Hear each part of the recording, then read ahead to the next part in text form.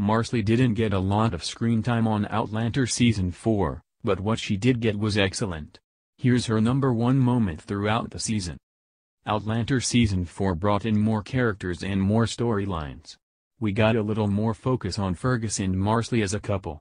While there wasn't enough time to fully develop the relationship or Marsali alone, there was some time to show her personality. It's time to look at her number one moment from the season. There were so many excellent moments. Throughout the course of the season, we watched her become a mother, stand up for her husband, and find a way to be more like Claire and Jamie.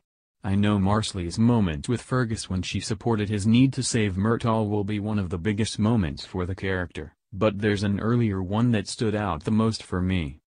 During the beginning of Outlander Season 4, Marsali and Claire spent time growing their bond. Sure, it would have grown off-screen but we needed to see it happen.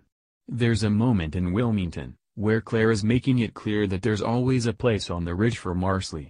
However, Marsali and Fergus want to make Wilmington a success. Marsali does open up to Claire more, though. She admits that she misses her mom.